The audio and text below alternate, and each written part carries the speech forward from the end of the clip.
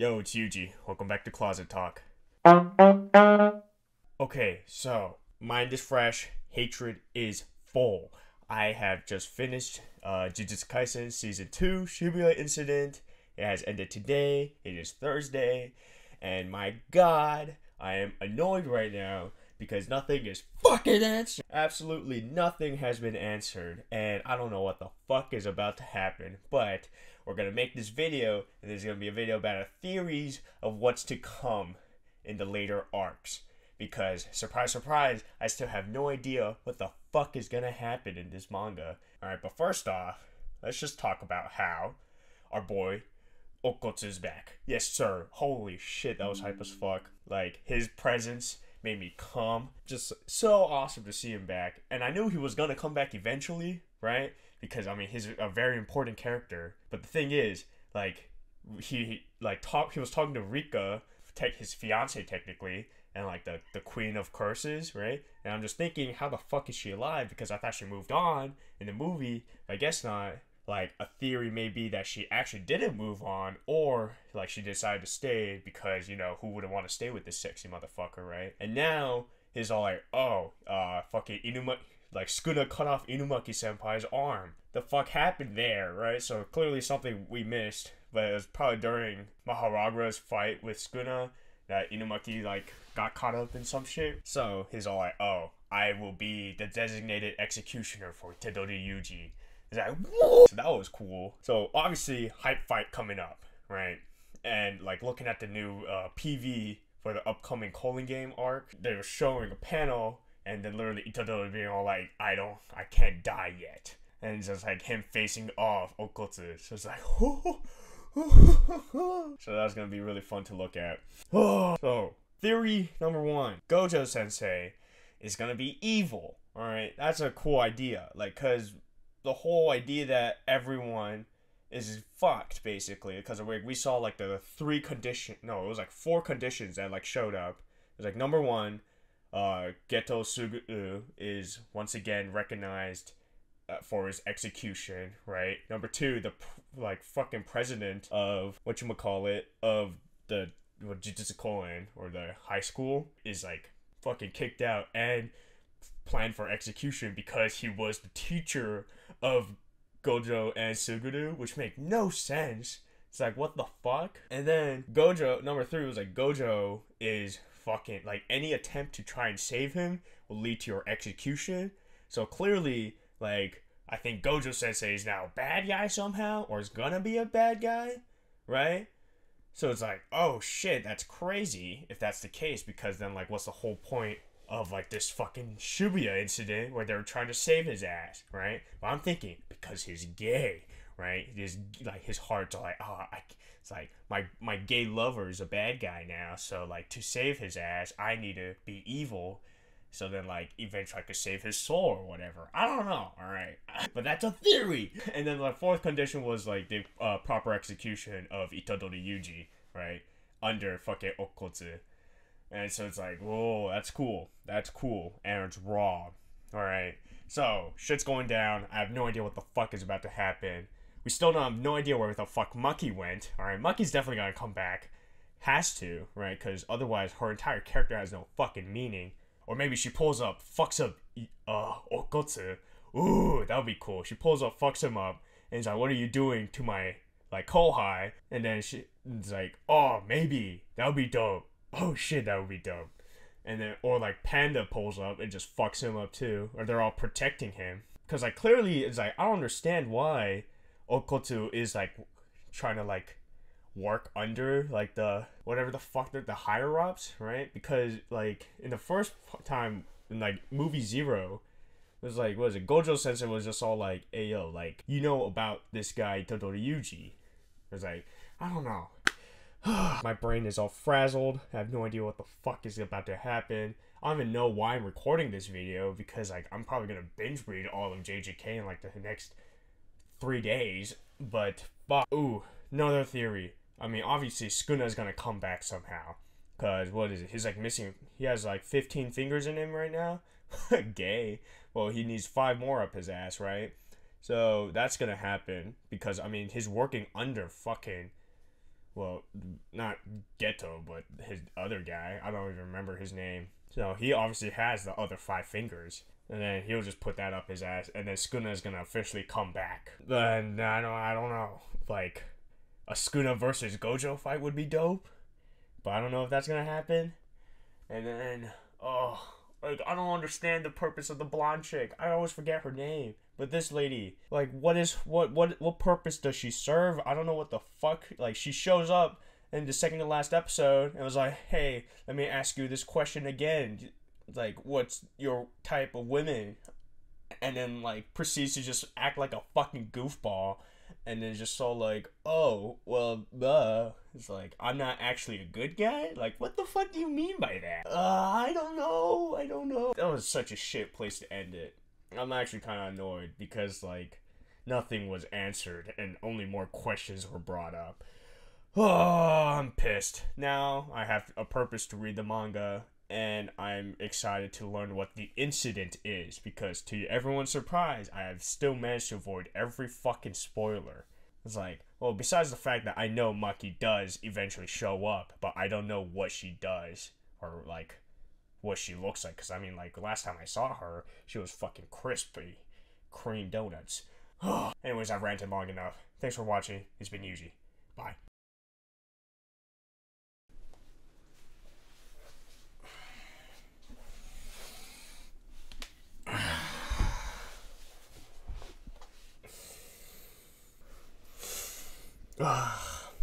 So I caught up. It is 1:30 in the morning. My brain is mush. But my fucking god, was I wrong. About everything. I was so wrong about everything. Oh my god. I was so wrong. My brain hurts so much. Oh, fuck. Where do I begin? Alright, first off, we got to just mention the fact that Jujutsu Kaisen is fucking amazing. It's just hype. And, like, yeah, I will say some of the pages and panels are felt rushed because, like, Gege is probably just struggling with, like, getting it out on time. But I don't care. It's a hype story. These panels go hard. The fights are amazing. It's just dope. It's dope and epic. So, like, following right at the gates from where season 2 ended, the Shibuya incident, we just go into fucking Okotsu Yuta versus Itadori Yuji, and that was awesome. And then from that, we get to Maki's arc.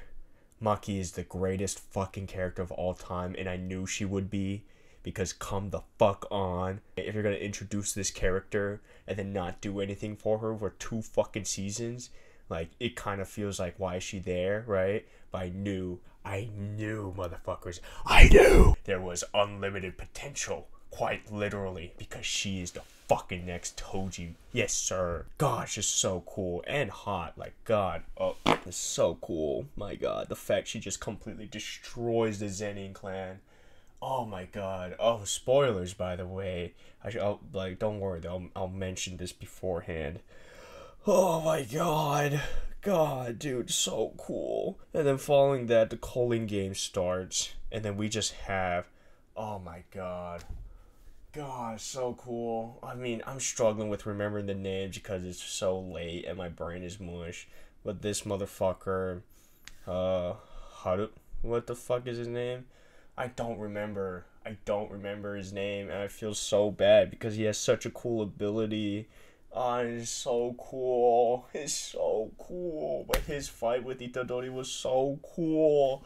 It's awesome. And then we just jump to fucking Megumi fighting fucking paper mache cunt over here. Like, motherfucker uses receipts as his superpowers. Like, no one cares about you, bro. Like, what a fucking loser. Like, god damn it. He was fighting fucking receipt.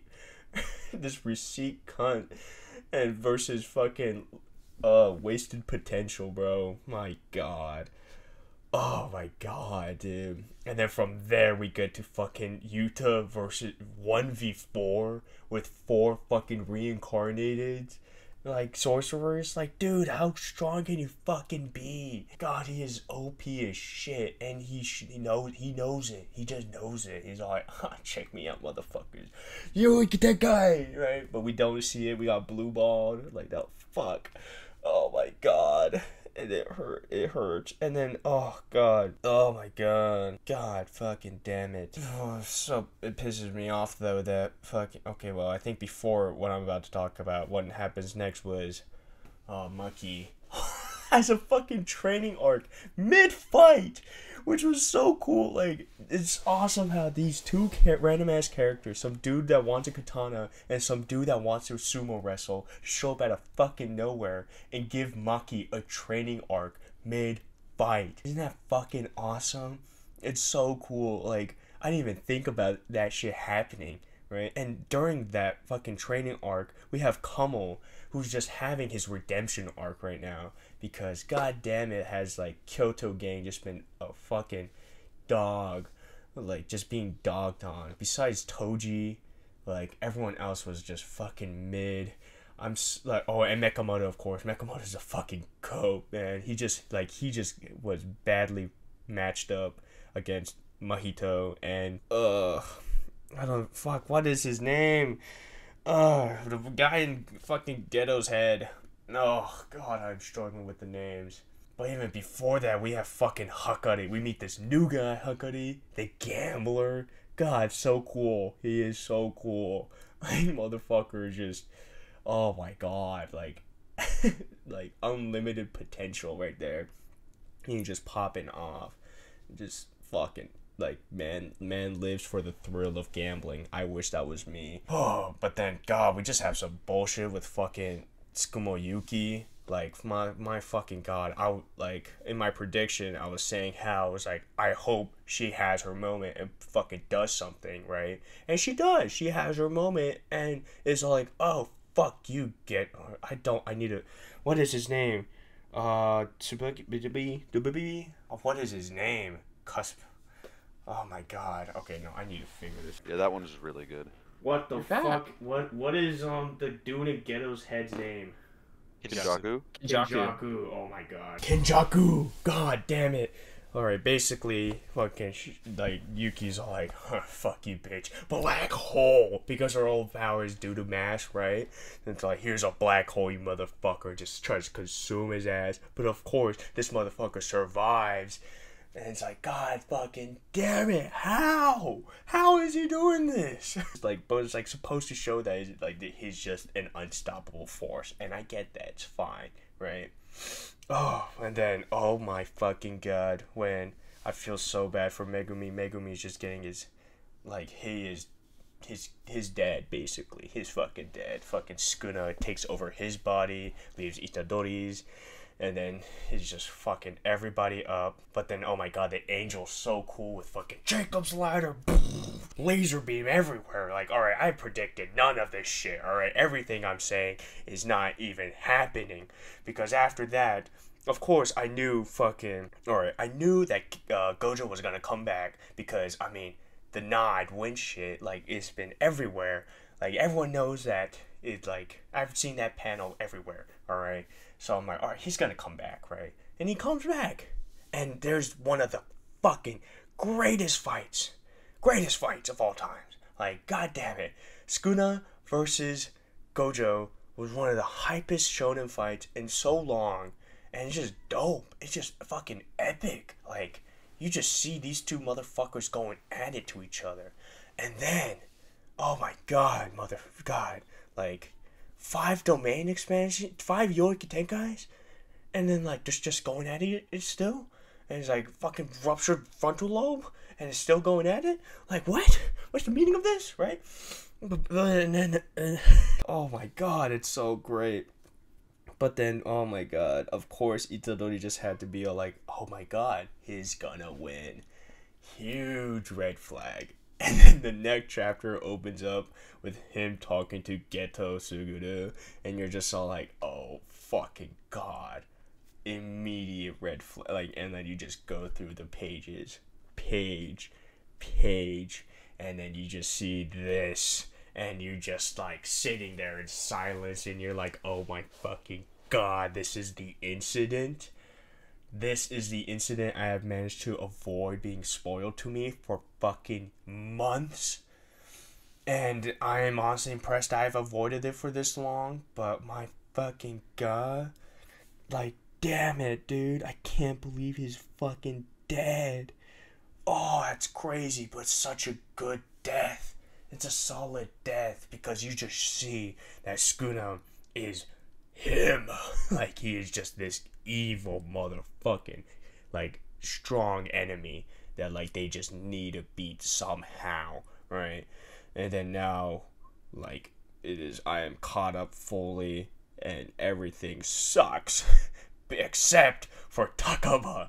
Takaba's the GOAT, the greatest fucking character of all media in this entire series, alright? I don't care, Maki's great, fucking Okotsu's great, fucking Panda's great, alright? But no one matches up to Takaba. Takaba is the GOAT. This motherfucker single-handedly, I want to say, he single-handedly beat fucking, I already forgot his name, Kashima. No, what the fuck is his name? Kashima? Oh my god, I already forgot his name. But this, like, he honestly beat him. Like, did he hit the final blow? No, but he managed to distract his ass for so long and, like, just, like, wear him down. And just fucking, like, god, he is the GOAT. And it was so funny. It was hilarious. I was talking to my friends about how apparently a bunch of people hated these chapters because, like, they just didn't understand, like, the form of Japanese comedy. But for me, like, growing up with that comedy, it was awesome. I was like, oh my god, this is genius. So, god, Takaba's the GOAT, and god, is so cool. Even though he's half naked. Like, god, now I have a new fucking cosplay. The poor Megumi, man. His sister's dead. He basically killed his sister. Like, god, imagine spending an entire year and a half with the goal of trying to, like, bring your sister back from a coma so you could just be happy with her, you know, and you're just talking. And then when she officially comes back, she's possessed by an evil fucking bitch who's sexually crazed over Sukuna, and then Sukuna possesses your body and makes you kill your sister. Like, god damn, that's demoralizing. And motherfucker's just dead. He's gone. He's not coming back. Like, I doubt he's coming back, and everyone's dead now. I don't know what's happening anymore. Like, god damn it. Yeah. Anyways, now I'm officially caught up. I don't know anything now except what's the latest chapter. But damn, this is good. This is real good. Do I understand half of it? Not really, because, I mean, I'm just tired. But fuck, it's solid. It's a solid fucking manga. Like, yeah, sure, you could hate on the art, but sometimes the art's graininess is what makes it good. And damn. Oh, okay. Oh, I love Takaba. He's so fucking funny. Maki is so hot. I want her to step on me. Anyways, it's been Yuji. Thanks for watching.